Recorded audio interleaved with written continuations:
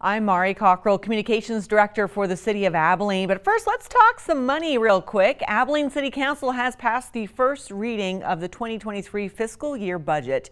It now goes to a second final reading and public hearing at the August 11th City Council meeting. If passed, the city tax rate will be lowered to 0.7621 cents per $100 valuation on property. So that translates into a $762 tax bill for a $100,000 home.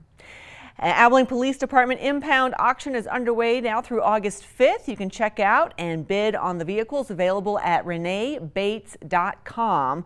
There's about 100 vehicles up for sale. There's been a lot of progress toward developing a new animal shelter for Abilene. The nonprofit group All Kind Animal Initiative is working in partnership with the city, securing land next to Cal Young Park. That's at 610 East South 11th for the new shelter, which will be called the Pet Adoption and Resource Center, or PARC. Abilene City Council has now also authorized City Manager Robert Hanna to work with All Kind for that project, and All Kind has up to 3 years to raise $5.5 million for the facility, while the city will contribute up to $4 million in funds and services.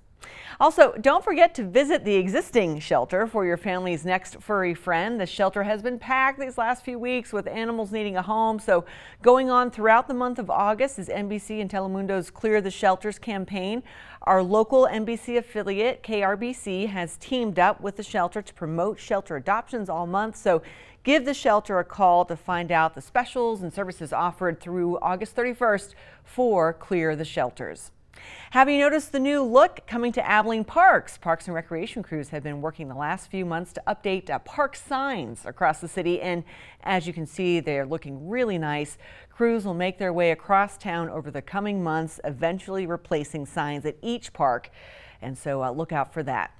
Improvements at Maxwell Golf Course have received a green light. 2 bridges over Cedar Creek, one at the number 8 green, the other at the number 9 green, will be replaced with high water crossings.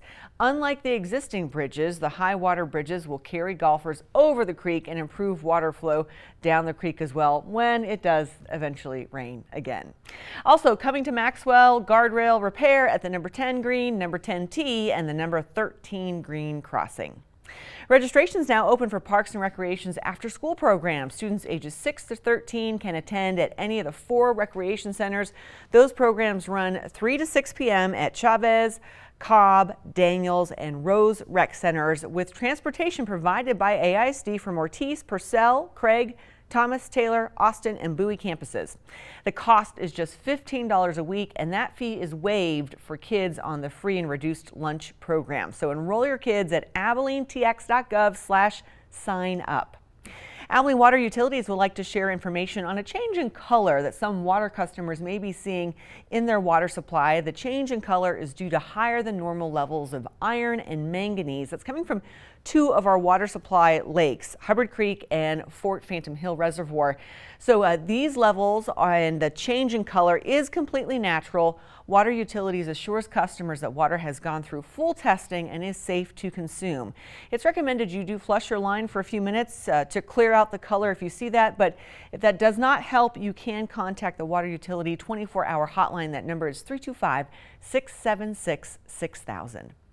The zoo's Rock and Roar is almost here. August 13th at the Abilene Zoo, you can see the bands Deep Blue Something and Sister Hazel. Gates open up at 6 with music starting at 7 p.m. Tickets are $36 or just $30 for zoo members, $10 for kids. Your Rock and Roar ticket includes admission to the entire zoo, unlimited train and carousel rides, and 1 giraffe feeding. A full brisket barbecue meal, including also beer, wine, and liquor, are also available for purchase.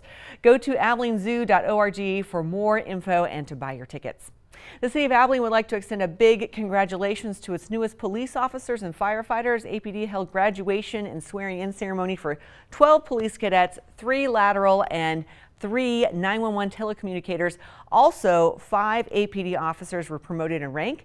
Over at Abilene Fire Department, 7 previously certified firefighter EMTs were sworn in at AFD's newly completed training facility. 16 more cadets are working through the Fire Academy right now, set to graduate at the end of the year. So a big thank you from the city to everyone for their service to our community. For the latest news and information straight from the City of Abilene, go to AbileneTX.gov. Click on Notify Me to sign up for news straight to your inbox or phone.